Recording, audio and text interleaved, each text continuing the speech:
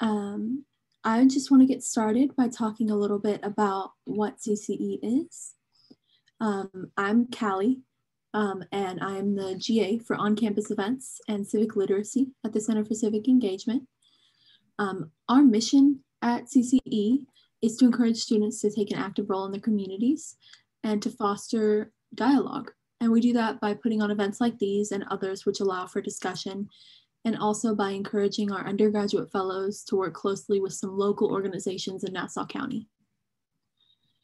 This event could not have been possible without support of various people in offices. I'm very grateful to the Provost Office and to University Relations for their continued support. And I'm also indebted to the Executive Director of the Hofstra Cultural Center, Kathleen Collins, for all of the work she has invested in today's events.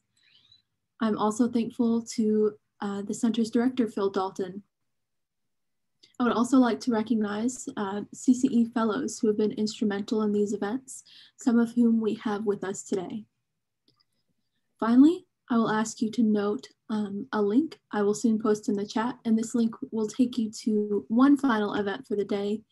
So if you are interested in attending that, please follow that link. And now I will hand this off to today's moderator, Associate Professor of Political Science, Rosanna Perotti.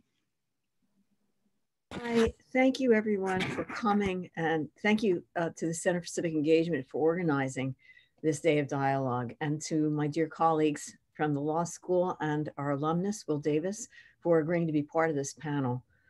My name is Rosanna Perotti. I'm Associate Professor of Political Science at Hofstra, and I teach courses on political institutions, particularly voting and elections, and on public opinion. 2020 election comes at a crucial time. It's not an exaggeration to say that democracy itself is on the ballot. The way in which we organize our elections has been threatened by a pandemic that makes it risky to vote in person. Efforts to try and broaden access to voting have faced repeated challenges by one party, most notably from the occupant of the highest office in the land. Yesterday, the Supreme Court refused to revive a trial court ruling that would have extended Wisconsin's deadline to receive absentee ballots to 6 days after the election, ostensibly contradicting a decision it had made in April, allowing votes cast and postmarked before Election Day to be received days later. The rationale used in the Wisconsin case was that only state legislatures and not the state's courts can make election rules. At least that was what Justice Kavanaugh said. The Supreme Court, including now newly installed Justice Amy Coney Barrett, may have before it additional challenges regarding mail-in ballots in Pennsylvania, North Carolina, and other places. Indeed, even with some half of the number, this was this morning, of the number of 2016 ballots already cast in early voting, analysts around the country remain concerned that should one party fail to prevail in the presidential and key House and Senate and state races, certification of results will become mired in legal challenges for weeks. We formed this panel to help participants understand the institutional background of these disputes. The framers of the original Constitution did not include in the document an explicit right to vote. Now, let's just say a right is a power that can't be taken or can't be curbed by the government unless for a very, very good reason. Think here about the freedom of speech, freedom of religion, assembly, these things in Amendment 1 of the Constitution. But neither the original Constitution nor the Bill of Rights contain an explicit right to vote. The original Constitution, which was drafted in 1787, made two allusions to the right to vote. In Article 1, Section 2, where the Constitution talks about the legislative branch, it says, the electors, or voters, in each state shall have the qualifications requisite for electors, or voters, of the most numerous branch of the state legislature. So notice that the framers of the Constitution here originally gave the states the power to determine who may and who may not vote. Then later in Article 1, in Section 4, they write, the times, places, and manner of holding elections for senators and representatives shall be prescribed in each state by the legislature thereof. But the Congress, U.S. Congress, may at any time by law make or alter such regulations. Again, Notice that importantly, the state governments are given the primary say-so over how elections are run in the United States, but Congress is given a role as well. Now, of course, the original Constitution was written in 1787. That document was amended almost immediately to recognize that people had certain rights that the national government couldn't take away: freedom of speech, religion, assembly, privacy, legal representation. But the Bill of Rights did not explicitly recognize people's right to vote. It wasn't until 1868 that long years of injustice and war and protests began to result in the constitutions being amended to recognize the right to vote of particular groups of people. The 15th Amendment ostensibly gave Black men the right to vote. It read in Section 1, "The right of citizens of the United States to vote shall not be denied or abridged by the United States or by any state on account of race, color, or previous condition of servitude. And Congress shall have the power to enforce this article by appropriate legislation." In two subsequent amendments, the 19th, ratified in 1920, and the 26th Amendment, ratified in 1971, women and people aged 18 to 20 were granted the right to vote. States were quite successful in the years that followed the mid-1800s at barring Black men from voting, getting around the 15th Amendment by using poll taxes, literacy tests, and other measures. It wasn't until the passage of the 24th Amendment and the Voting Rights Act, passed and ratified respectively in 1964 and 1965, that meaningful measures were enacted so that Black men and many other disenfranchised minorities might be able to vote. But now I'm getting into the expertise of our panelists. I want to introduce them. The first, and I'll introduce them and they'll do their presentations in turn. Our first panelist is Professor James Sample. He's professor of law at the Maurice A. Deane School of Law at Hofstra. Before joining the Hofstra Law faculty in 2009, Professor Sample served as an attorney in the democracy program at the Brennan Center for Justice in New York City at the New York University School of Law. He also worked on Brian Schweitzer's gubernatorial campaign in Montana and clerked for Judge Sidney R. Thomas of the U.S. Court of Appeals for the Ninth Circuit. Professor Sample has written publications and legal briefs on topics of judicial elections, campaign financing, recusal, and voting rights. He regularly comments on voting rights and constitutional issues in leading media outlets, including the Wall Street Journal, the New York Law Journal, Slate.com, and the Huffington Post, as well as at national conferences.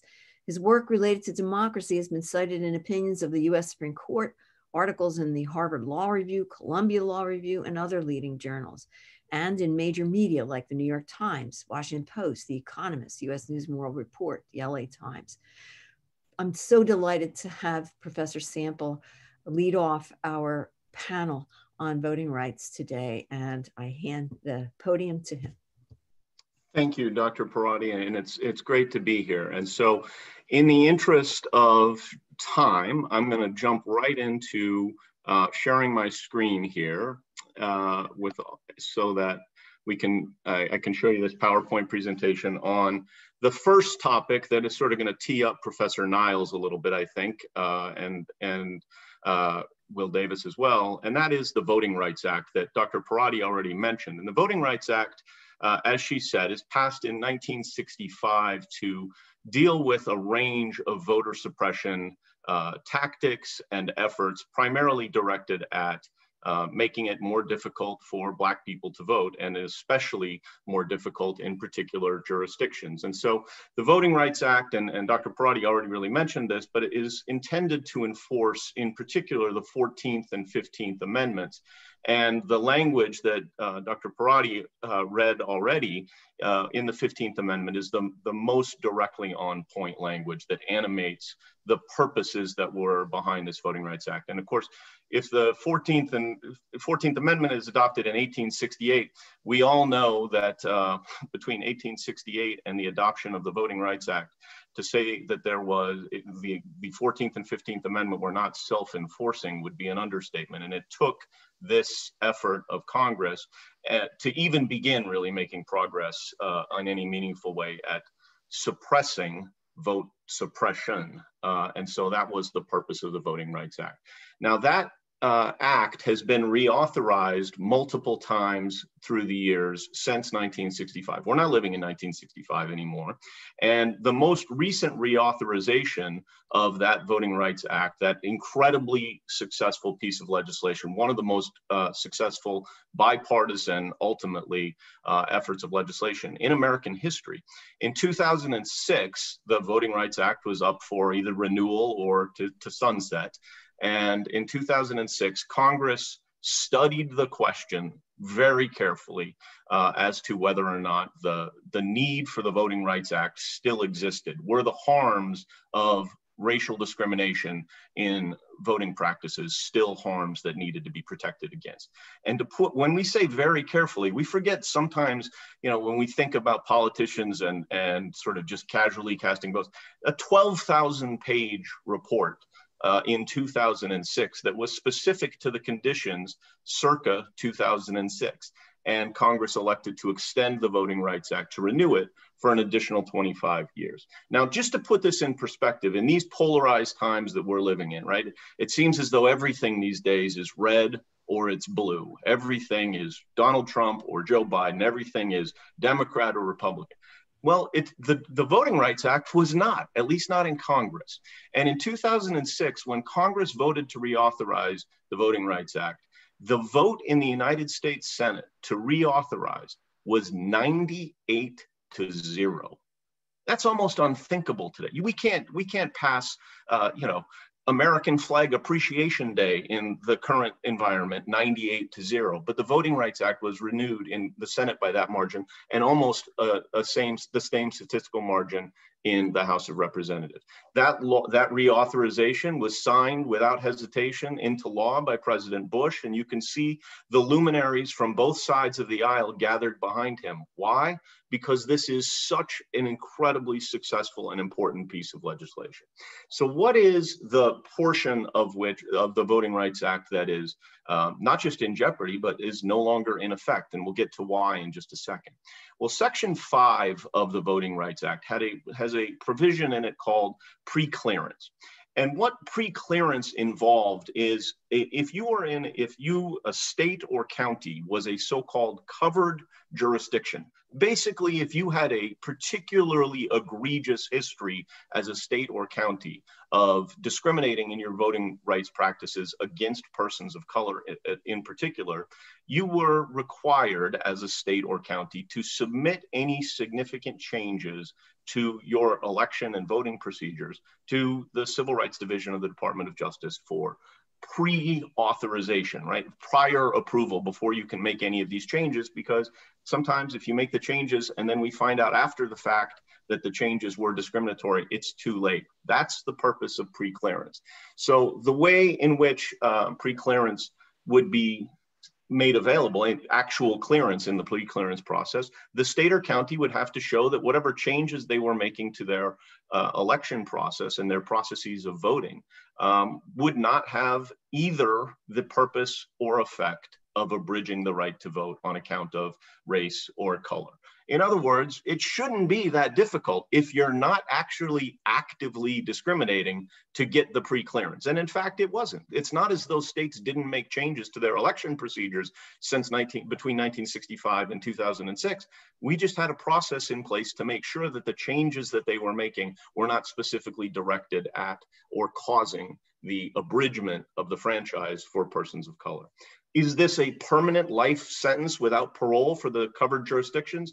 No. In fact, many jurisdictions were able to get off the preclearance list to basically the same sort of arrangements we have with our children or our students or children have had with their parents. When you're good for an extended period of time, you can get off the list. And so if you were in a covered jurisdiction and you demonstrated years of consistent compliance. And again, what is compliance? Compliance is you, as a jurisdiction, were not actively practicing racial discrimination in your voting practices. If you can't do that for 10 years, you should stay on the list. But if you did do that for 10 years, then you're no longer required to get preclearance. So just to pick one example from around the country, there are zillions of these in covered jurisdictions around the country. But 11 counties in the state of Virginia that had been in the covered jurisdiction list and had been required to get that kind of pre-clearance that we talked about in Section 5 for their practices, successfully used what we call the bailout provision, and were no longer covered even circa 2013. Which is to say, jurisdictions that got on board with allowing the franchise to be exercised equally on account of race, or at least more equally on account of race, they were able to get out of jurisdiction. So this map and the darker colors, and you can sort of see, I mean, the darkest colors there are the states that were covered as a whole. The sort of red color are states where some of the counties in that state were covered jurisdictions. And you'll note that that actually includes New York, which we don't typically think of as, part of the Confederacy. It's a reminder that racially discriminatory practices were not isolated in the South, though they were certainly concentrated in the South. And so those jurisdictions are the jurisdictions which, if you sort of think about this in an analogous sense, they're the ones who had engaged in extraordinarily egregious behavior, the kind of thing that Dr. Perotti mentioned in her introductory remarks with poll taxes, literacy tests, and so forth. Well, in 2013, the Supreme Court addressed one of the many challenges that states and counties around the country who were subject to the Voting Rights Act pre-clearance provisions had brought, and this was Shelby County, Alabama, that brought this lawsuit. And by a 5-4 margin, the conservative justices on the court said that the coverage formula, i.e. the formula for determining which states and counties belong on that list, belong on the Section 5 pre-clearance list, was unconstitutional. And so we'll get to that in a second, but Shelby County's argument is, summarized here in this quote. Obviously, they go on at some length to expand on this argument, but the nutshell version of their argument is actually, and this is a verbatim quote from oral argument, they say the problem to which the Voting Rights Act was addressed has been solved. The problem, there is no longer that problem. In reality, though, it's all about framing. The problem to which the Voting Rights Act was addressed, that was solved, if what we mean when we frame the problem is only specific to things like literacy tests, the very specific practices and iterations of racial discrimination that were in effect in 1965 when this act was first adopted. If, however, we zoom out, which Congress absolutely did in 2006 when it reauthorized the Voting Rights Act, and if we view the problem not as the specific mechanisms like literacy tests, like poll tests, but as racial discrimination in voting practices, then I don't think any of us, especially not in the fall of 2020, need to be reminded that the problem of racial discrimination in voting rights is definitely not a problem that's been solved.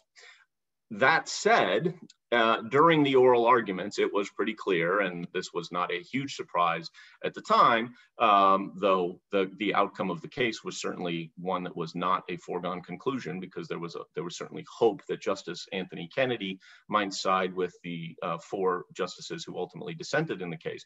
But during oral argument, Justice Antonin Scalia offered these thoughts verbatim.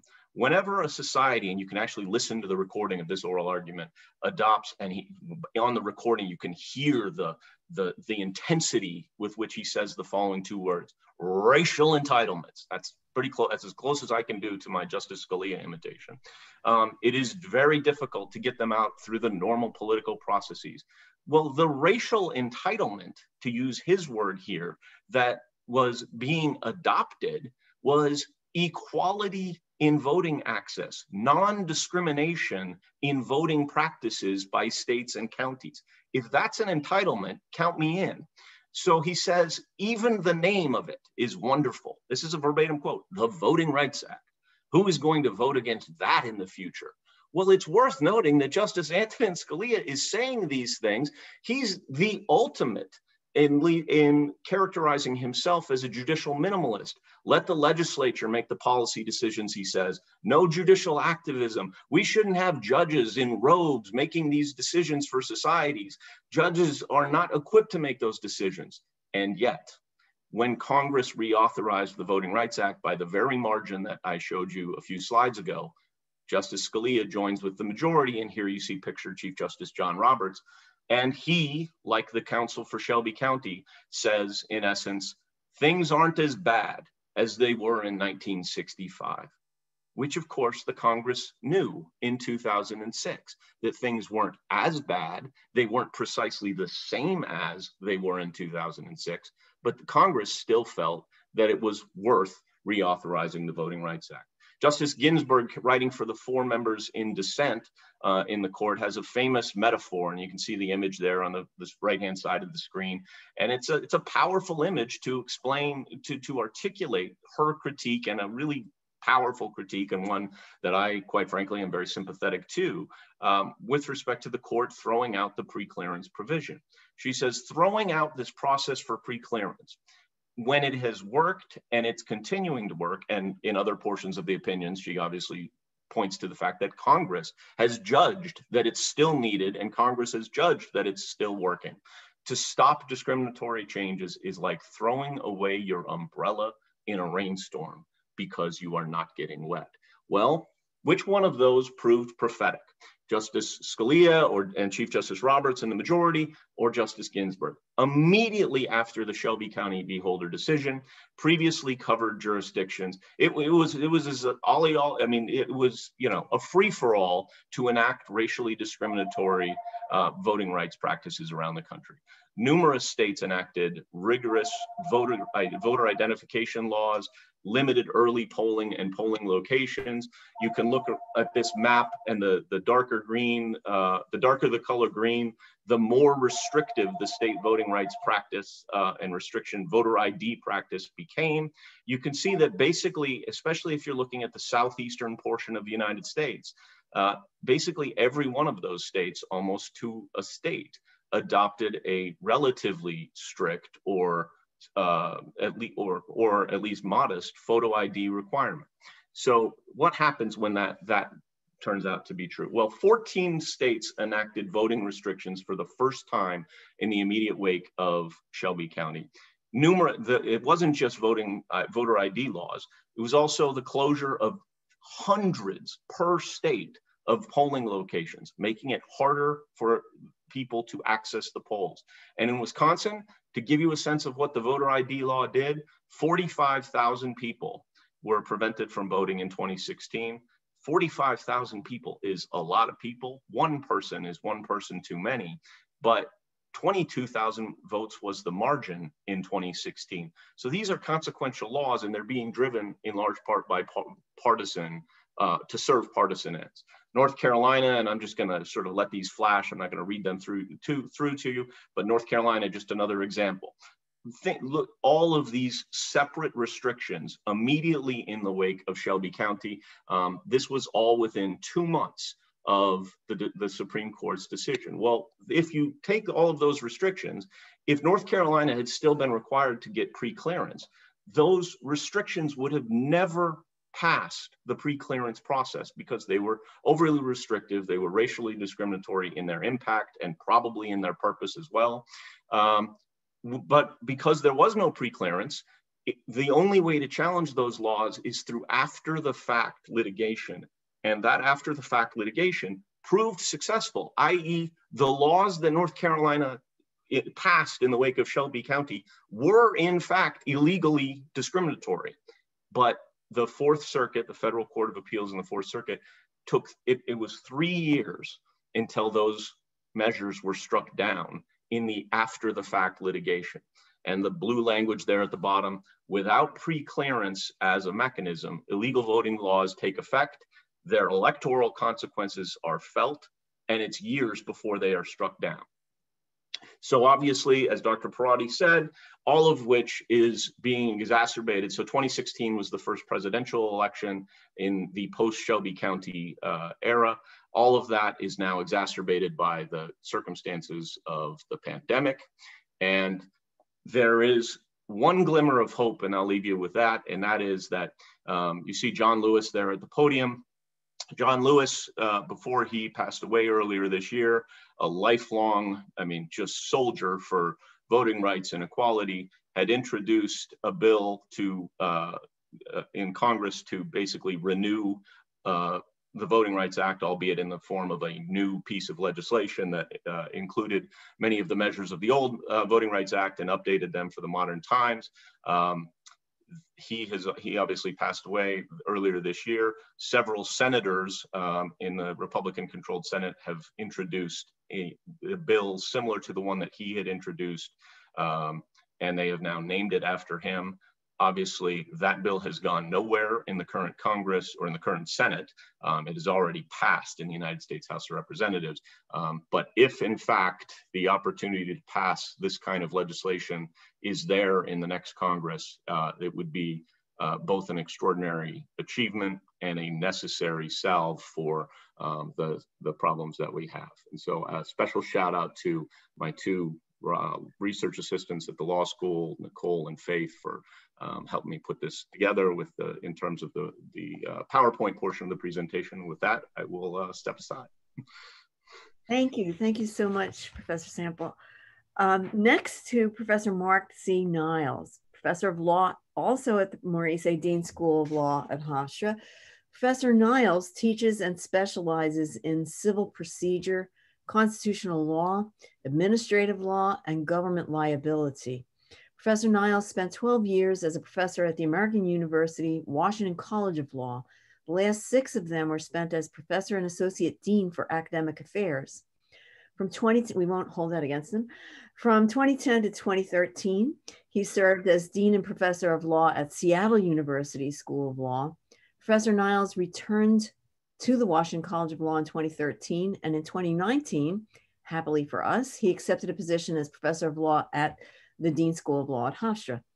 Professor Niles has published many articles and essays on subjects including the Ninth Amendment, federal tort liability, airline security regulation, the impact of dramatic public events on the evolution of regulatory administration, the social and legal consequences of pre-crime incarceration, the depiction of law and justice in American popular culture, and tort liability for prosecutorial misconduct. Thank you, Professor Niles. Go right ahead. Let me not be a cliche at the beginning and talk without unmuting myself, so I'll start with that. Let me say thanks to everybody. It's a pleasure to be talking about all this. I'm really very genuinely taking off from where Professor Sample left off for a couple of ways. One, I'm going to talk a little bit more specifically about exactly what some of the states have done, as he was referencing at the end of this discussion. But maybe even more relevantly, I'd give full credit to the Brennan Center for the information that I gathered over the last couple of days. So either Professor Sample was responsible for telling people to pull this together or helped pull together himself. So I can make that connection. Also, I don't have a PowerPoint, but if folks want to follow along, a lot of what I'm talking about, you can find at New Voting Restrictions in America and the Brennan Center for Justice. If you want to Google that and follow along. So I'm going to talk about some of the things that have happened since Shelby in terms of specific things that states have done as it relates to restricting voting. I'm going to talk a little bit about the arguments about the impact of those things, specifically on poor people and people of color. And I'm going to talk about a couple of my pet peeves that relate to this, a little tangentially, but I'll take a little bit of a panelist's prerogative to talk about the Electoral College and gerrymandering, which also both potentially have significant impacts in diluting the power of and the impact of the votes based on people's race and based on people's otherwise class status. So as Professor Sample said, the concern after Shelby County, among other concerns, the central concern was that without the preclearance procedure, states would, particularly states that were in this history of negative voting rules, but really states all over the country would expand their limitations and restrictions on voting in a partisan way, again, as Professor Sample talked about. Just want to talk specifically about what's happened since 2010 in terms of those specific states. And again, I'm going to go through this. You can take a look at the Brennan Center information if you want to follow this afterwards, if you have any questions about this.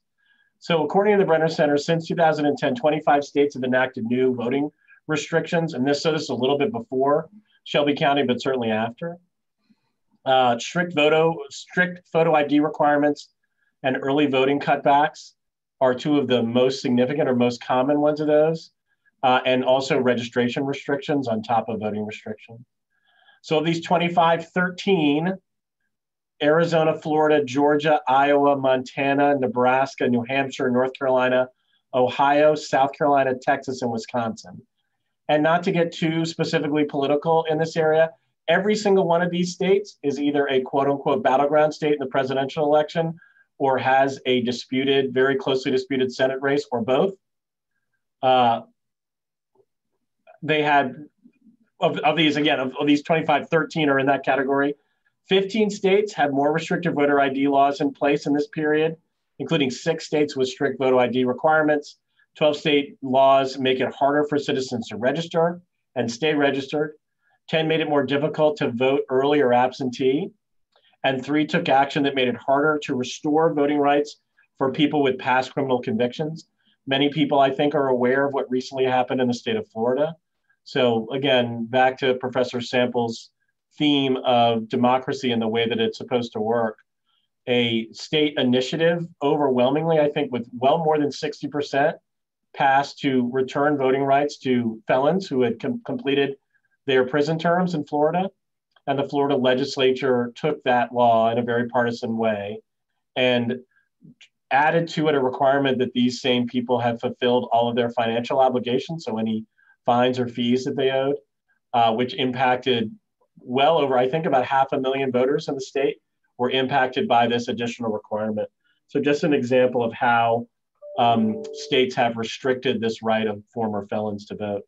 So in 2017, legislatures in Arkansas and North Dakota also passed voter IDs laws, and Texas, also Georgia, Iowa, Indiana, New Hampshire also enacted restrictions that year. 2018, so even more recently, Arkansas, Indiana, Montana, New Hampshire, North Carolina, and Wisconsin enacted new restrictions. And in 2019, Arizona, Florida, Indiana, Tennessee, and Texas enacted new restrictions. So many of these states have enacted multiple new restrictions over the last few years. Just to go down to some of the types of restrictions and some of the states that have done them. New restrictions for photo ID laws: Alabama, Arizona, Arkansas, Iowa, Kansas, Mississippi, Missouri, New Hampshire, North Carolina, Rhode Island, South Carolina, Tennessee, Texas, Virginia, and Wisconsin. That's in alphabetical order. Reducing early voting times or restrictive procedures for early voting. So either having less time than they used to have for early voting or different sorts of limitations. So you can only vote early if you were out of the state. So Texas imposed some restrictions in that way, or other sort of limitations. And this is an even longer list. And I'll read this maybe faster because it's so long. Arizona, Florida, Georgia, Iowa, Nebraska, North Carolina, Ohio, Tennessee, West Virginia, Wisconsin, Montana, Nebraska, North Carolina, Ohio, oh, sorry, I said Ohio, sorry. Texas, West Virginia, Wisconsin.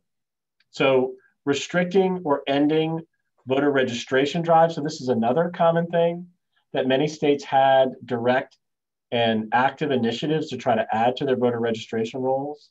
And at least 4 states, Florida, Illinois, Iowa, and Texas, ended those programs or severely restricted them. Limitations on voting for convicted felons. I mentioned Florida before, but also South Dakota. Purges of voter rolls is another thing I'm not sure Professor Sample mentioned, but another thing that has happened in several states is there's been an aggressive effort to identify voters who, either because they haven't voted in a long period of time or for some other reason, would be taken off the voter rolls. This has happened in Indiana and Georgia, also in Texas, Pennsylvania, some other places, Ohio. And many of these states, this happens without notice to the voter. So not only are you taken off the voter rolls, but it's done so without any sort of information or notification so that you can attempt to cure it or avoid that application. Limits and regulation for registration: Georgia, Iowa, Kansas, New Hampshire, and Tennessee. Generally, these limitations for registration involved requirements for documentation. So either a documentation that showed you were an American citizen in order to register, or some other sort of limitations were applied, again, in Georgia, Iowa, Kansas, New Hampshire, and Tennessee. So that's a range of various things. I could go through each individual state, but I've already talked about it. So I guess, and again, stepping a little bit forward from what we were talking about, what is it about these restrictions that someone could argue have either a racially discriminatory intent or a racially discriminatory impact.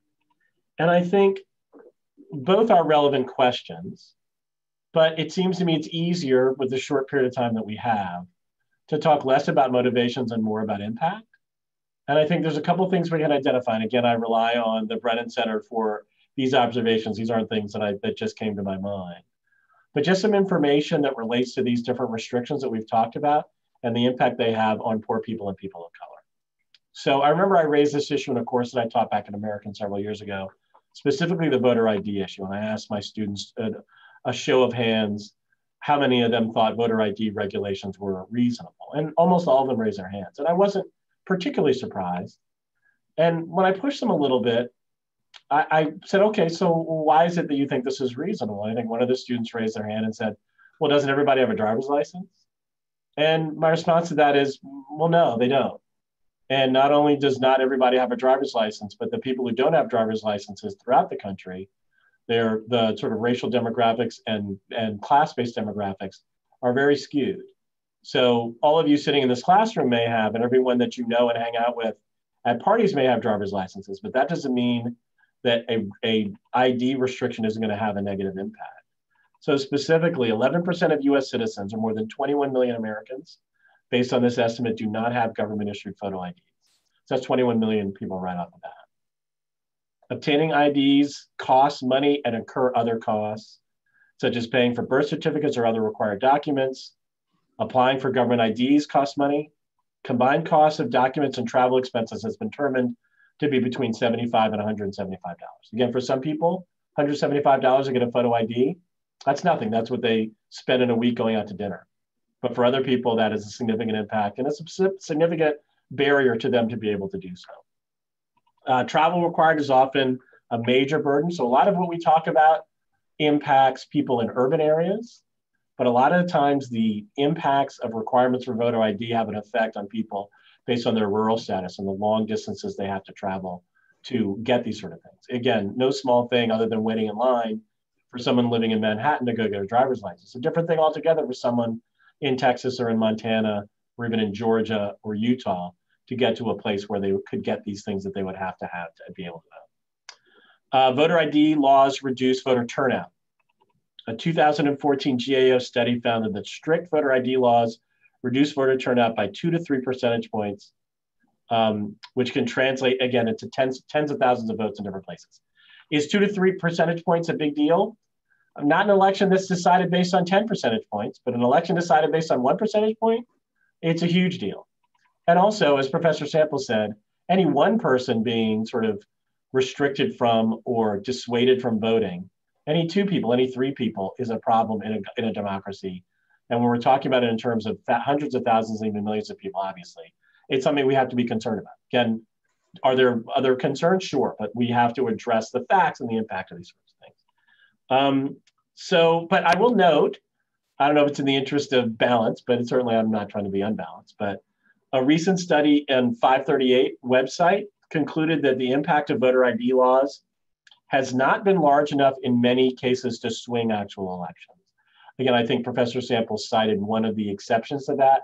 Very hard not to see in Wisconsin in the most recent election, given the number of people who were restricted from voting and the incredibly small difference in that election. I think many would argue that the Georgia gubernatorial election is another example of a situation where many thousands of people had their voting rights restricted, and there was a very small margin of error. And again, I think also the Florida gubernatorial election at the same time, similar sort of dynamics, and particularly with the new issues with voting for felons. One can see if Florida is anywhere near as close as it's been in the last 3 or 4 presidential elections, the exclusion of 400,000 or 500,000 people who otherwise would vote, it's going to be hard to imagine that that might not have an impact on the election depending on what happens. Okay, so what are the arguments that these things have a particularly strong impact on people of color or poor people? Nationally, up to 25% of African American citizens of voting age lack government IDs as compared to 8% of whites. So again, we can talk about whether that's a motivating reason for these rules, whether the reason why voter ID was chosen as a barrier to voting is based on an intention to discriminate against Blacks. And again, whether or not, we obviously can't prove that or get close to proving that in a limited session like this, but we can identify the specific practical impact. And a quarter of African Americans in this country do not have voter IDs as compared to 8%, and that obviously has a potential impact. Voter ID laws reduce turnout among minority voters. Several studies, including the same 2004 GAO study, found that voter ID laws have a particularly depressive effect on turnout among racial minorities and other vulnerable groups, worsening the participation gap between voters of color and white voters. States exclude ID in a discriminatory manner, that studies have found. And you may have, many people who've paid attention have focused on this. States like Texas allow gun permits to be a basis for voting, but don't allow student ID cards. Until recently, Wisconsin permitted active duty military ID cards, but didn't allow veterans ID cards. And again, in terms of the race-based or class-based determinations, it still has an impact in terms of the way people vote. There's also the enforcement of these things are often in a discriminatory manner, but that's a bigger topic. Most studies have shown that most rules and regulations in our society are enforced in a racially discriminatory manner, so this shouldn't be a big surprise with that. And then I guess I do want to mention, and again, maybe this will be a topic we can talk about more, but voter ID laws are a rule in search of a problem. It should be acknowledged that the only kind of voter fraud that voter ID laws can have any chance of impacting is in-person sort of voter like replacement. So someone showing up in a voting place and saying, I'm Mark Niles, who isn't Mark Niles, and going in and voting instead of me. And the statistics, and they've been sort of bandied about in various ways, but just some specifics. In-person voter fraud is almost statistically non-existent. A recent study found that since 2000, so in the last 20 years, there have been only 31 credible allegations of voter impersonation in the entire country. 20 years, 31 people.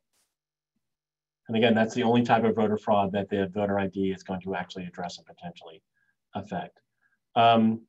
Again, identified, and most times when there's an issue that is potentially referred to as fraud in the voter, it's a misunderstanding. It is a misunderstanding between the person in the voting booth and the person who's talking about it, spelling mistake, various things. Also, and finally on this topic, and again, in terms of the broader things we care about as a society and civic engagement, voter IDs are based on this lack of a real issue that the voter IDs are addressing, is a remarkable waste of taxpayer dollars. States incur sizable costs implementing voter ID laws, including costs of educating the public, training poll workers, and providing IDs to voters. Texas alone spent $2 million on voter education and outreach efforts following the passage of their voter ID law, and Indiana, a much smaller state, spent $10 million to produce free IDs between 2007 and 2010, just in response to this notion. So just a couple things, and that's sort of the broader issue here, but again, a couple of my pet peeves.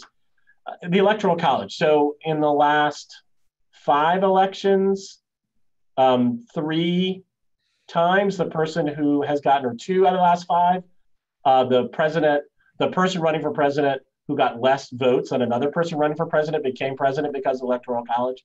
Not going into it too much, I'm sure most of you are familiar with it. Basically, the Electoral College assigns a certain number of electors to each of the 50 states. And almost all states, I think except for Maine and Nebraska, have a winner-take-all approach. So if you win a state by 50.0001%, you get 100% of that state's electoral votes. So that alone has remarkable sort of undemocratic properties to it. The other thing, and this is something I confess I did not know until I started looking into this after 2016, not only is that sort of structure problematic, but even the numbers of electors is a counter-democratic number and structure. So the electors that you get is pretty simple to determine. It's the number of your congressional representatives plus the number of your senators. So a state with one, so the city where I was born, which has representation, DC has 1 non-voting representative, and we don't have 2 senators, but they still gave DC 3 electoral votes. And that's the smallest number that an entity can have. I think the most in the most recent election, if someone correct me, is 55 for California before the recent redistricting. The problem with that is if you compare California to Wyoming, California has 55 electoral votes and Wyoming has 3 electoral votes. it sounds like a lot more for California, right? Except California's population is so much more large than Wyoming's population in terms of that dynamic, that the statistics, again, are problematic. So what that does is it diminishes the relative vote impact of someone in a large state like California or New York or Texas or Florida, and it increases the relative vote impact of a smaller state like Montana or Wyoming. And again, will this have a race-based impact? Will it even have a class-based impact?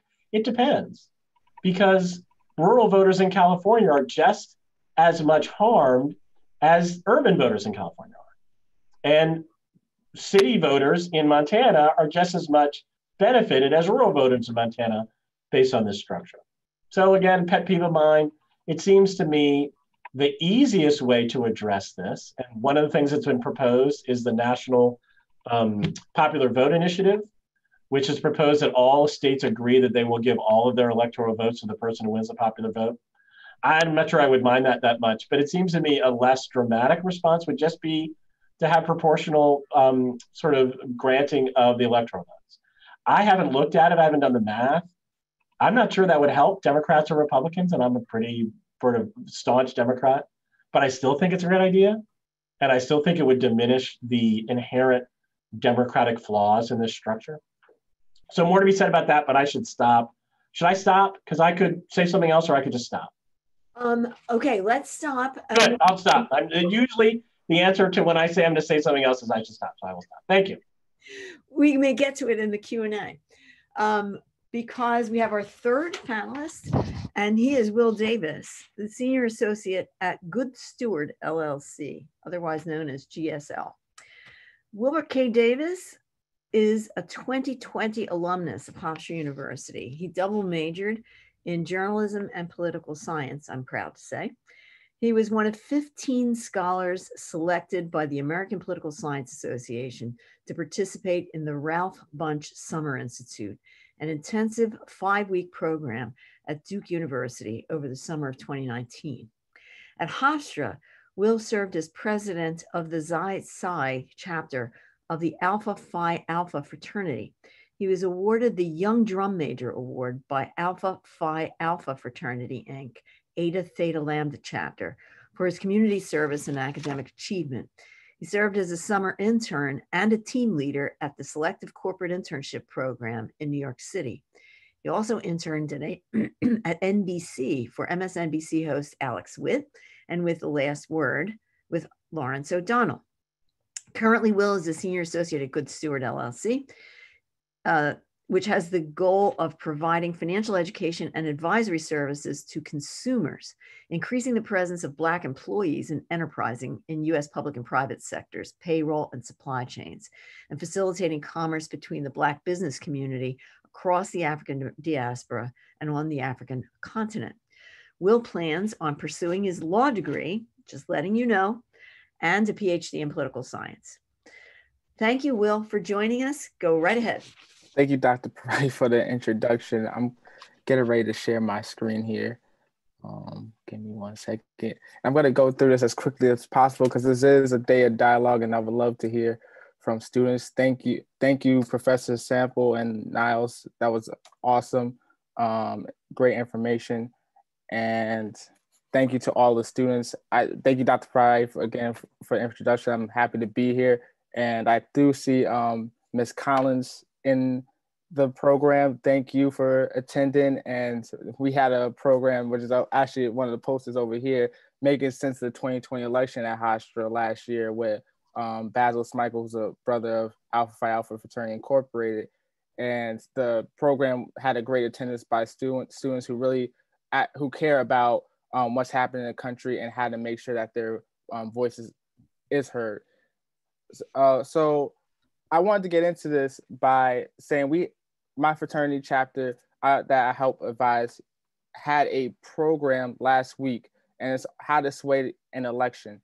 And I want to talk about this real quickly because it had over 115 students that attend. And typically when we hear about young voters, we hear often that they don't care about what's going on. They may be privileged on aren't voting, so they don't go out and attend. And we really had a great response and a great attendance to this program and involvement. That's the other thing, which I'm happy that we have voice of dialogue today. But with this particular program, we also had a lot of dialogue on voting and how one question, which I was going to ask to one of the law professors that came up during the program, was how much does disenfranchisement account for the lower turnout in the growing population of eligible voters? And I tried to answer that during the program, but I'll also put that in the chat to get a chance to have another question on the table. But being educated about your voting rights is important. That's clear, and it's even more clear in this upcoming election due to COVID-19. This is some similar slides that we had during the program, and a lot of people were very receptive to it. Early voting options, there's over 38 states that have an early voting option. There's some that already have the vote by mail where you don't even have to apply. New Jersey, I'm a resident of New Jersey.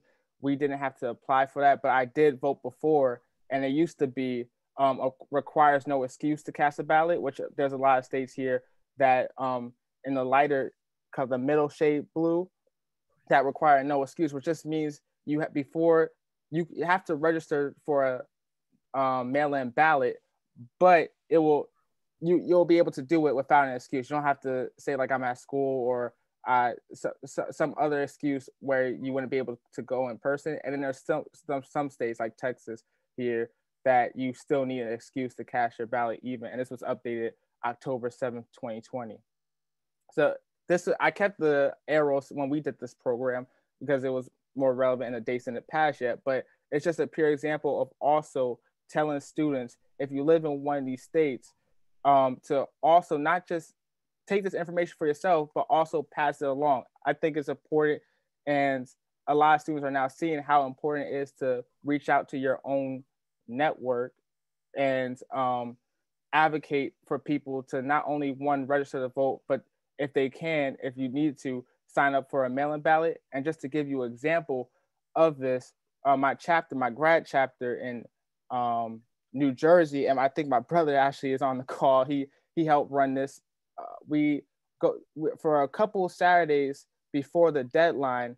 We were actually handing out masks, PPEs, and hand sanitizer. But we were also during the Saturdays at one of the churches who's pastored by a brother in our fraternity.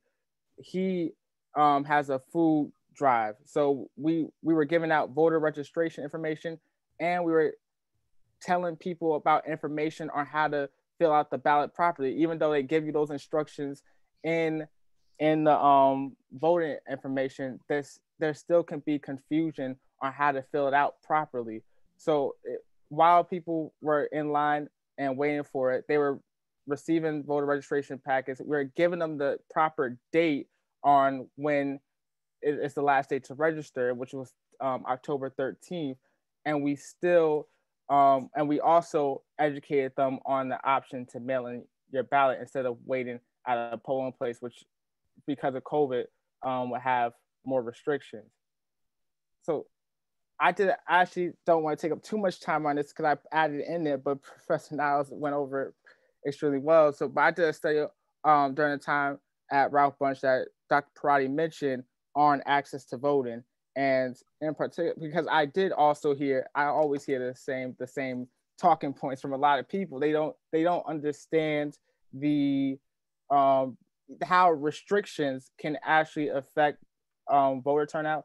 And even though we do sometimes say it's only a driver's license or something else, they don't see the other components that can make that a huge sway. Even like, for example, voting lines, why a lot of people, and I heard earlier Professor Sample, I think, mention this, like New York State, we tend to think it's a liberal state, but you see one of my fraternity brothers said he waited in line 5 hours the other day. One person was bragging about waiting 1 hour and said the line went by smoothly. But again, we have to question, and what functioning democracy is 1 hour to be proud of. So again, that's why it's also good to stay educated. I know one of the older brothers also said, why didn't you guys do the absentee ballot? But there's obvious reasons during this election why a lot of people are scared to mail in their ballots.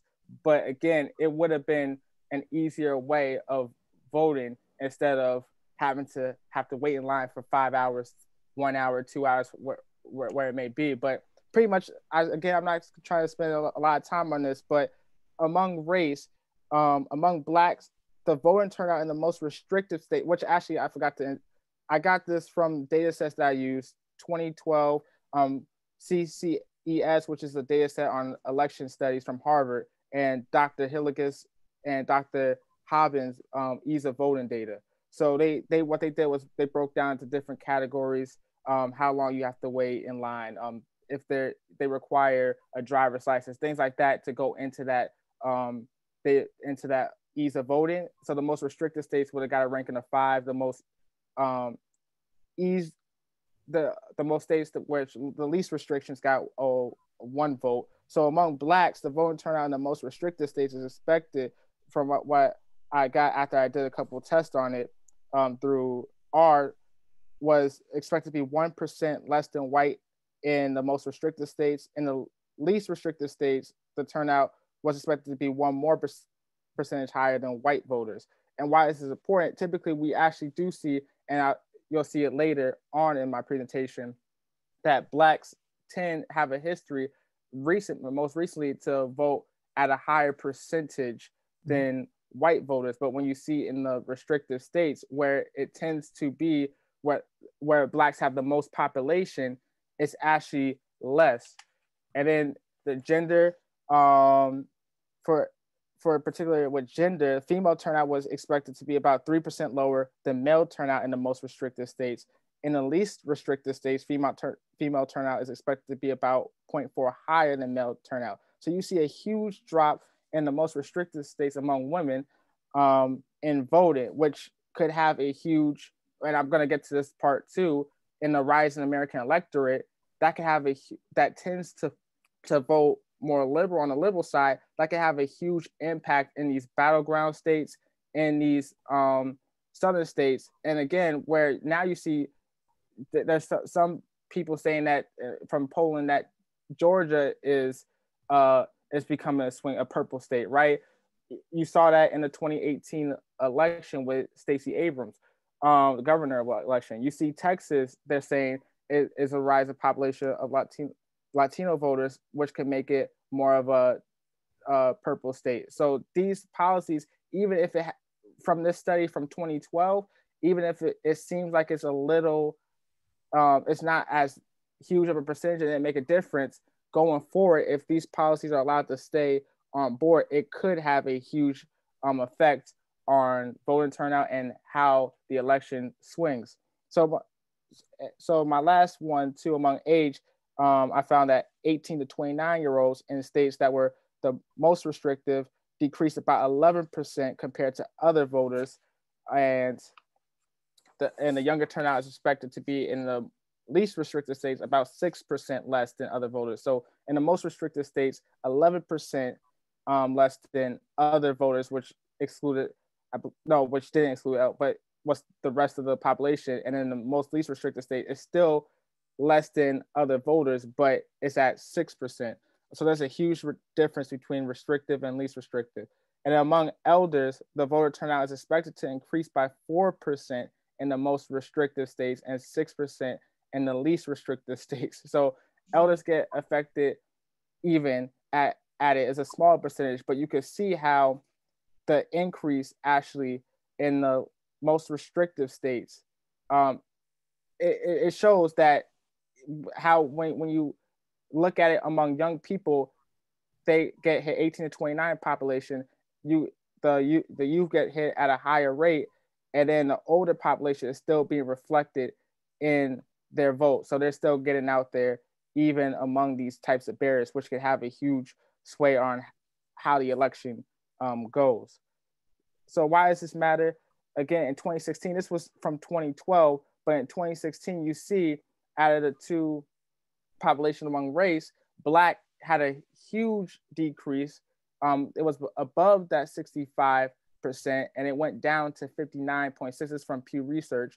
And the other race that went down was Hispanic. It was around the 48, 49 mark, and it slightly went down to 47.6. But then when we talk about millennials and Gen X, they did the study.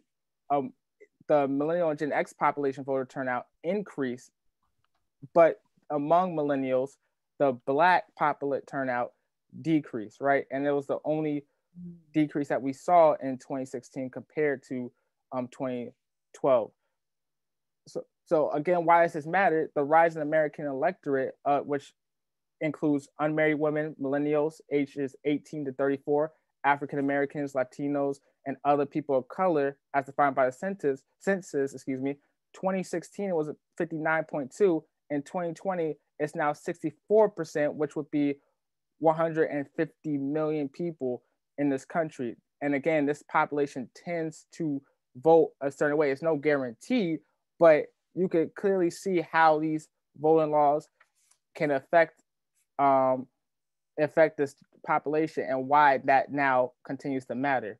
So in the program, we went over that, but we also wanted people to understand how they can be more of an informed voter. And I know the time I wanted to get to questions, I'm still gonna click on it and just show you an example of how I can find who my elected officials are. So and during the program, we actually asked people and they were giving us their address to search up. So who represents me currently, not on the ballot, but who are my current politicians? I would go down to Ballotpedia. It used to be easier. It used to be on the side. I guess for the election, they stopped that. But I would type in my address. You only need your number and your zip code. You don't have to put your email on, and it's loading your elected officials. So obviously, it'll show your president, vice president, Congress, statewide offices. I'm not going to click on that because there's a long list. But New York State Senate, Richard Cody, Assembly District, John McCain, Mila Jassy, and then Essex County is a long list, and then the courts here. So the reason why I explain this information, I'm going through it as quickly as possible, but I really want you guys to go on and check it yourselves. In particular, when we're looking at not the candidate, but your elected officials, right? And I'm also going to show you what's on your ballot is how you can check who's running. But when you look at your elected officials, to be an informed voter and to be an informed citizen, you have to first know their names, but then two, you have to then do your own research on them, right? And that's why I encourage a lot of younger voters. And I think that also helps them get into the process of voting more, right? When they know what they're voting for and who they're voting for, and they become more informed voters, they have more pride in voting, and they're not as they don't say as much that this is not going to work for me. And even if they do say they're not going to do anything for me, they'll understand that what the consequences of maybe not voting is compared to what the benefit / consequence would be to vote, right? So on my ballot, I have 3 ballot measures that I already submitted in anyway, but there's question 1, question 2, question 3. And if you click on these, they'll give you a detailed report on what each would do, right? Which kind of is on your ballot too, but this will give you even more, Ballotpedia will give you even more research that was done. And actually, during the program that we had last week, we did a Massachusetts ballot, and one of the questions, and I think Say's on the call, he read it out to them and explained what it was. And then the person who address it was, she actually knew about the ballot measure and explained how it was different from what it appeared. So that even emphasized even more why we need to continue to do our research on these ballot measures. She totally said that what it says it tends to do is not what actually happened. And so she informed us more on that, which is why it's important to have these programs, one, but also to do your research. So the presidential ticket you have here, you have Congress, my District 11 with Mickey Sherrill, who's a Democratic incumbent, and Rosemary Belshi. You have Cory Booker, and then the other Senate ticket, Christopher Durkin, the Essex County Clerk, and the freeholders position, which you elect 4 of them, and the other freeholder district. So, for example, I'm doing this real quick. If I wanted to look up, since she's an incumbent, Mickey Sherrill, what has she voted on, I would go to causes.com, which is for senators and House of Representatives. I would search her name and lawmakers. So I already signed in, right? So if you don't have an account, you can look her up or look up your current one by searching it and then going to lawmakers and clicking on it. But I want to see, for example, what bills she voted on that I really care about. So let's see. I'll go down to, let's say, should the federal government give local education agencies funding to make changes to districts aimed at increasing racial and social economic diversity. So I'll go here, since I'm already logged on, which is why if you can, to make an account, it passed the House, it didn't get a vote on the Senate, and it wasn't enacted, but she did vote. It had 248 yays, 167 nays. It was introduced May 8th, 2019. And what this website also does, it gives you a summary of the bill. It gives you opinions on in favor and opposed. You can vote, you can say yay or nay, and you can also write a comment about your opinion. And when I did this often, it has the impact, it has sometimes the cost. So it says 89 million, and it'll give you more information. It was introduced by Representative Marcia Fudge and has 105 co-sponsors. But when I went through this website and used to write my opinions on it, you get letters back, you get emails back from, sometimes it's automated messages, but other time you may get the office on this website. So Causes directly helps link from you, the actual constituent, to your representative, and they'll give, maybe if it is an automated response, where they stand on this issue. So it's a really good website and tool to use just to stay informed. And my last thing, I'm gonna go, I actually have 2 things, sorry. So I know part of this was, what can we do to encourage young people to vote? Again, I love this graphic, especially with a lot of young people being into activism. It's like going to McDonald's and getting French fries, 99% potato, 1% salt, but voting is like that. The 1% of activism, you'll notice when it's missing, right? So even when we do have people that say that their vote doesn't matter, you can tell between the two-party system, which side, wherever side you are, there is a huge difference. So that's one graphic that I saw circling around, especially the young population, that I love, because I don't think it does what a lot of people really hate in the young population, is voting shaming, but it gives you more of a different take on it, and it puts it into perspective. And so actually, I did have a couple more points real quick on that.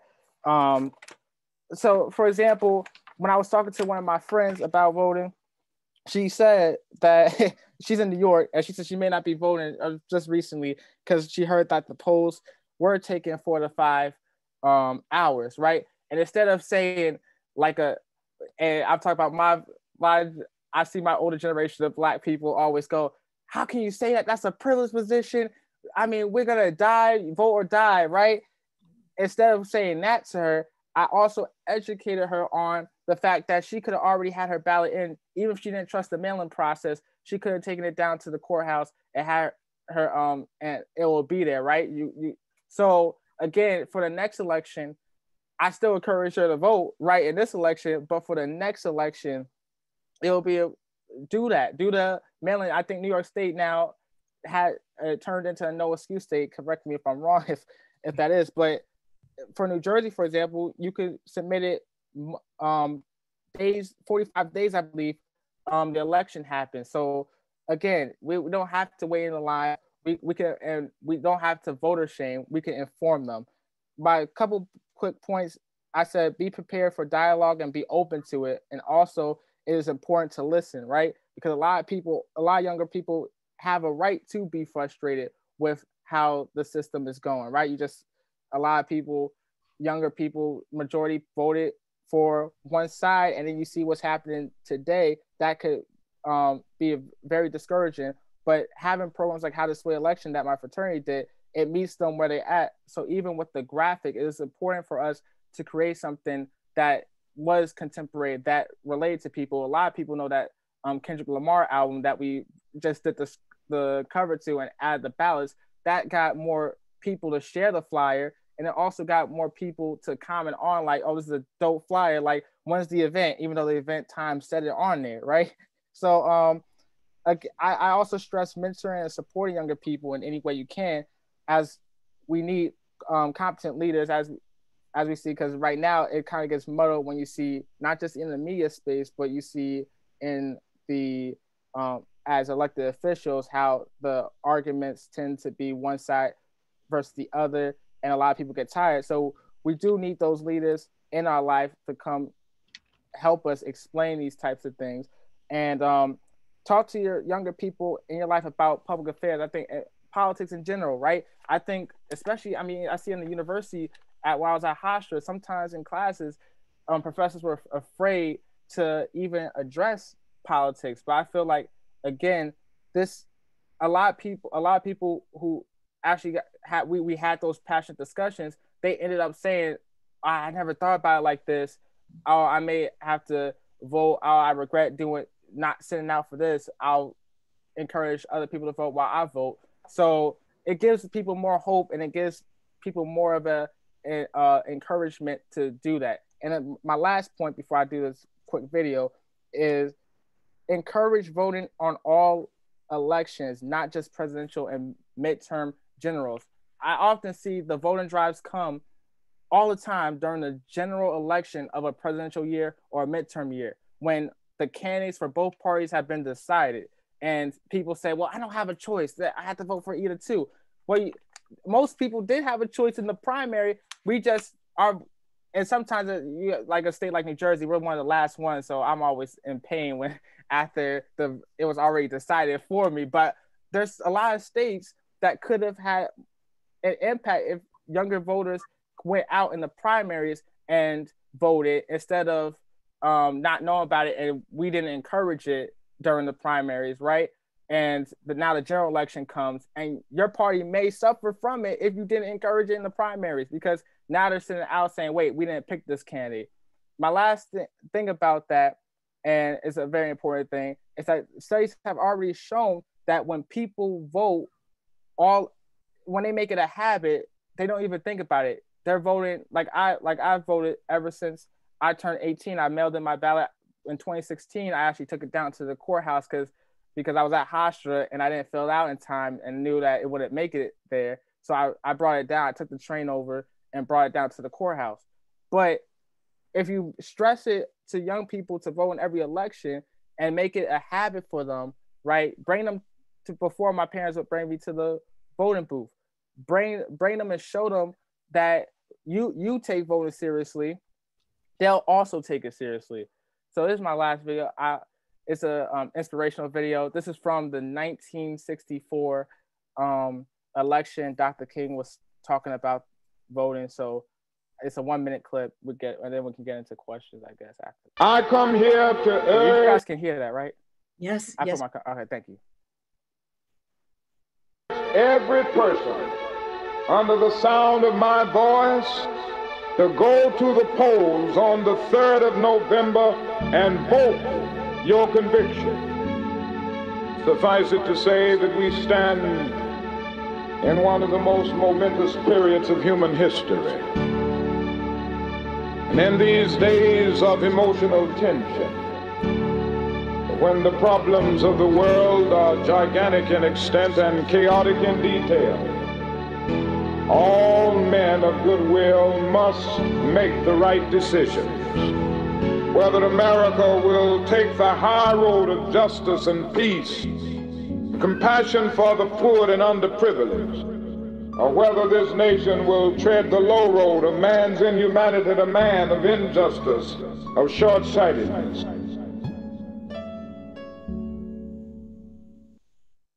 So thank you. Thank I you. look forward to hear your questions. Thank you, Will. It's amazing that Election Day of 1964 was also November 3rd. And so Right. real audio from Dr. King. We're going to go right into questions. We have a bit to ask about that. I'm going to ask you to raise your hand in the participant box and also to ask us questions in the chat. And I already have some questions queued up in the chat. From Professor Libresco, we have a question for Professor Sample. What were in particular, or have been some problems in New York State regarding voter suppression? So, for the most part, we think of New York State and particularly New York City as a place that is diverse and that embraces diversity. But actually, in numerous counties, certainly, off the top of my head, I know that Manhattan and the Bronx are two of the counties. I believe Kings County is another of the counties that's in the city that was a covered jurisdiction. There were, a lot of times, historically speaking, what we think of as the current political alliances that exist between communities of color and political parties, have changed quite a bit over the years, and they've been anything but static.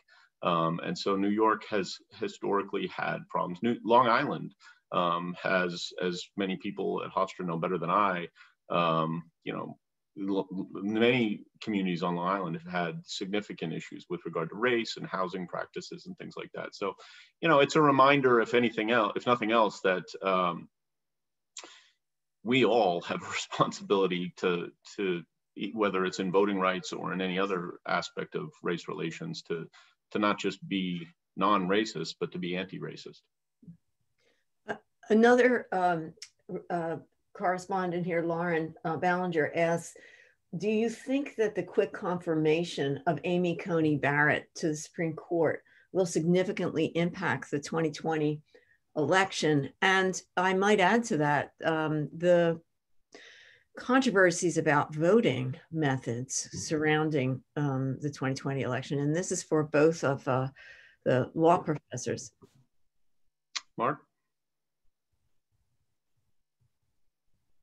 How will Amy Coney Barrett being on the court affect the election? Yeah.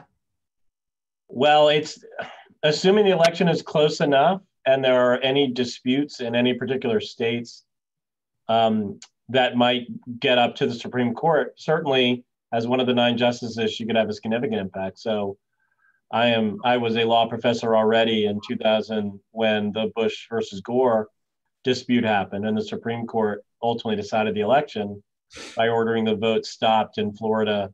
Florida was engaged in a recount, and a lawsuit was filed by members of the Bush administration, but the members of the Bush campaign, he wasn't president yet, to have the vote stopped, and ultimately got the Supreme Court in a 5-4 vote along sort of partisan lines in terms of who had appointed the justices, concluded that for a combination of reasons, the vote had to be stopped. So if we were to get to a point where there was a dispute about the voting practices or the counting of absentee votes or some other issue that related to the election, and it got all the way to the Supreme Court, then yes, you would have one among 9 votes. Again, if you're cynical enough to think it's just going to be based on purely political grounds, there are already 5 votes, so she would be the 6th vote.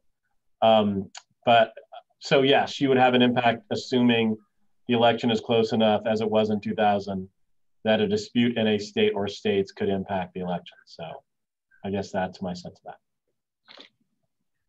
that. Again, to folks here, raise your hand in the participant box if you like. I'm going to I see one question there, but I'm going to jump to one other question in the chat.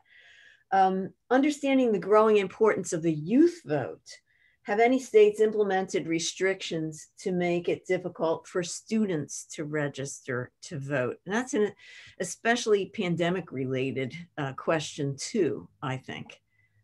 Do any of you want to tackle that one?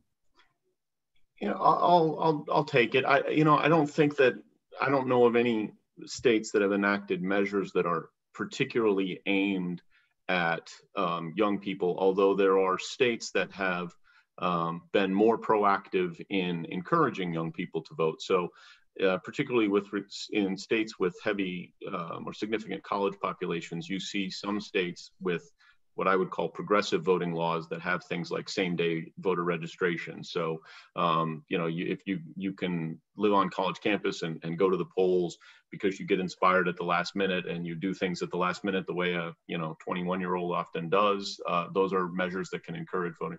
You know, Professor Niles mentioned the gun permit ID in Texas. You know, it was interesting that the gun permit ID that he mentioned, 91% of the people in Texas, when that law was passed, who had those gun permit licenses were white. And Texas chose to allow that kind of ID, but it specifically disallowed student IDs and state employee IDs and other IDs that younger people and persons of color would be more likely to have. So, you know, I think that the best antidote to all of that is the work that people like Wilbert are doing. I mean, I thought that presentation was just amazing. And I think that is, you know, that is exactly what you're doing is what America needs. I would just add really quickly all those things and longer voting time. So in many of the larger democracies in the world, the notion of having one day for voting or even a couple days for voting is anathema. So the longer period that people can have to vote, the more likely it is you're going to get people to vote. And again, cross lines, Republicans, Democrats, Independents, the objective should be to have as many people vote as possible. And that's another way to get that done. Janice Fu, you have a hand up in the box. Yes, I do. I apologize for my question. It's really stupid because this is my first time voting, so I have no idea what I'm doing. And all I did was try to ask the internet all these questions. But I just want to confirm. I want what my idea was to drop in my absentee ballot because I was under a weird circumstance, so I didn't know if I can hand in my ballot physically or send it in person. I was just moving around from place to place, but I lost my envelope that came with the ballot. Yeah. And I want to know how to do it properly. That way I increase my chance of having my ballot approved. And are you a New Yorker, Janice? Yes. So I think probably, I mean, hesitant to give advice on this other than to say that the safest option by far, if you can manage it between now and Friday, would be to go directly to a local county board of elections and try and drop it off in person, but actually speak to a person there. For example, you know, if they could provide an external envelope, or if the situation could be remedied, and put you at ease that the ballot would be counted, I think, you know, that would be the safest route. Certainly. Is there another route? Because like I would do that, but I cannot drive for medical reasons. So I think that's the major problem why I'm having trouble with submitting my ballot. I think you should probably call them to find out what you should do. Thank you. That would be my advice. Yeah. Yeah.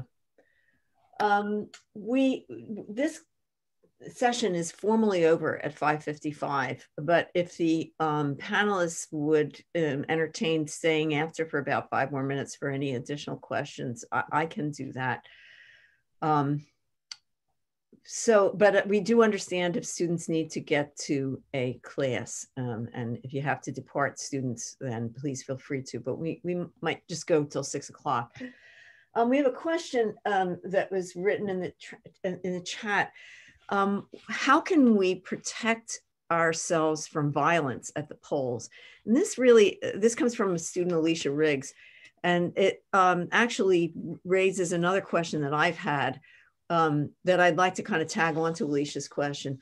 What do you think are the prospects of passing a law at the national level to address some of these things that have cropped up in the states, like ballot security measures put into place by the campaigns of the parties, voter intimidation? Is there any prospect, do you think, that we can return maybe after January or at some other time to enact national legislation to address some of these things that have been happening, establish more parameters for action at the state level. Mark, you want to start? Or I love this question, but you go first. Well, let me say quickly, because I want to hear what your response is, James. And also, Wilbert, I'd be interested, you seem to know more about politics than I do, so I'd be interested to know what you think the prospects are. All I would say is, generally in our history, voting has been a very local and a very state-based sort of procedure. I think there would be, therefore, reluctance on some parts in terms of the political spectrum to having too many federal rules or regulations about voting. That would be one of the responses that you would see. My sense is, depending on what happens over the next week or so, if there are dramatic issues that are raised, there would certainly potentially be political motivation around addressing it. But it's going to be in a context that traditionally has been pretty reluctant to allow for a lot of federal regulation. So, okay, so I'll jump in on that, but I want to also report a little bit. We have breaking news on the day of dialogue, compliments of one of the participants who just sent me this message. Just now at 5:52 p.m., the Supreme Court rejected the refiled petition in the Pennsylvania case, in which the Pennsylvania Republican Party and the state legislature were trying for the second time to block the extended ballot deadline. And to Dr. Perotti's earlier question, all I have here on the report, and I thank Dolores Chichi for it, is Supreme Court rejects Pennsylvania Republican's second attempt to block extended ballot deadline.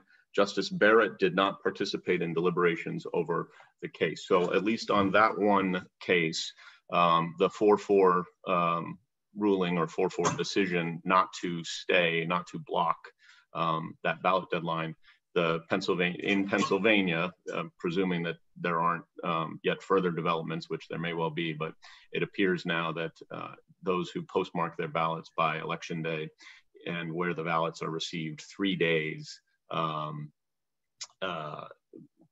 within 3 days of the election will be counted.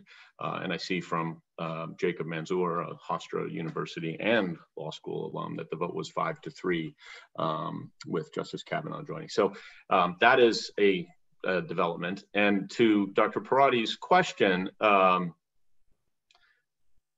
mean, we try very hard in an academic setting not to be partisan in our answers, but I think there's a really clear answer to the question, which is that if the Democrats win the presidency, the House, and the Senate, there's a real chance. And if they don't win all three of those, there is zero chance.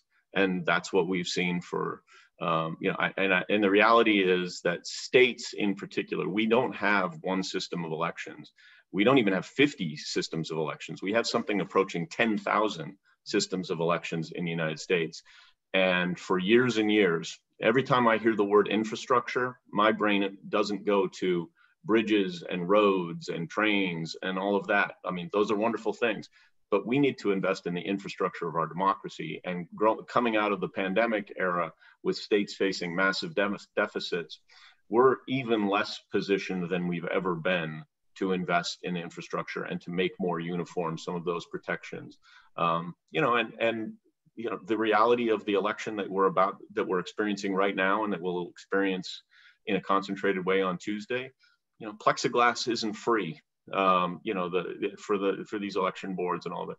Our election system is being held together by duct tape and Elmer's glue. And if we escape without a catastrophe, it's because we got lucky, not because we were prepared.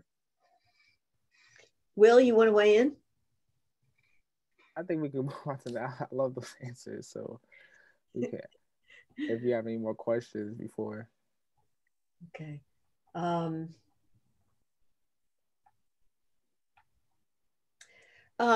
have one other question. A question, do you think there actually will be voter fraud now that there is more mail-in voting? Do you think that it's actually more likely that there might be voter fraud because of widespread is mail-in voting this time around? So let me start. I know there is one instance, and it's interesting that it was in favor of a Republican candidate of what's called voter harvesting or vote harvesting in North Carolina in a congressional election. One person, I think, and people who were working for that one person, went around and essentially either paid people or took from people their ballots and then used those ballots to vote for the candidate that that person was ostensibly working for.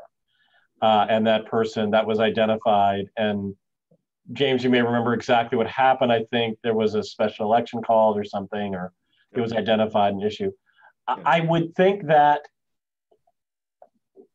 is a possibility. The reality, though, is I think in large part in response to that instance, states have implemented all kinds of things to try to address that. And the young woman who called concerned about how her ballot was going to be impacted, she is an example of the kinds of hoops you have to go through and issues you have to address to try to avoid that sort of thing. So I would imagine the track record in our country is that voter fraud, again, is incredibly uncommon. If someone was really that brazen and that sort of forceful in trying to do it, I think the existing restrictions and limitations would probably make that very difficult. But if there was going to be voter fraud, that's about the only way I can imagine it happening, arising out of the extension of mail-in voting. When Professor Niles earlier said it's a solution in search of a problem, I think that's the synopsis. I mean, the reality is that we have fewer instances of voter fraud than we do of instances of people being killed by lightning strikes each year, literally. And the reality is it would be amazing if we could somehow come up with a plan that would protect every single one of us from ever getting struck by lightning. But if we were to build a dome over the entire nation, we could probably protect against getting struck by lightning, but it might have some negative consequences like, I don't know, photosynthesis being ruined. That's where we are with a lot of these measures that are suppressing thousands of votes to get at a problem that might ultimately be statistically not even 1 or 2 votes. Great analogy. I want to thank everyone for coming. We've reached the 6 o'clock hour, and I know that students have places to go and professors have places to go. We are so grateful to all of you for making the time, for preparing your presentations, for putting in the time in Will's case to really walk the walk and get and help inform younger voters to participate more and better. It's a real inspiration to us to do the same thing, you know, on an ongoing basis. Thanks to all of you and safe travels to you. And if you haven't gotten that absentee ballot in the mail or over there to the Board of Elections, time to do it. Thank you all. Thank you, Doug. Thanks, everybody. And Will, I'll be applying for a job from you someday soon. That's right. Oh, appreciate it. Have a great one, everyone. Oops, we just lost James. Okay, ciao. Ciao to all.